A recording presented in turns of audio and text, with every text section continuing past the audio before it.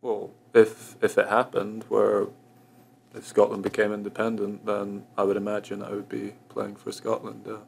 I haven't thought that much about that yet because I don't think it's looking too likely that it's going to happen. But if it did happen, then it would be pretty much the first time in my life that I would have ever played under. I was just telling Ben that ever since I started travelling to tournaments since I was 11 years old, always played under Great Britain, always travelled to team events or overseas, and we were always under Great Britain. So that's normal to me.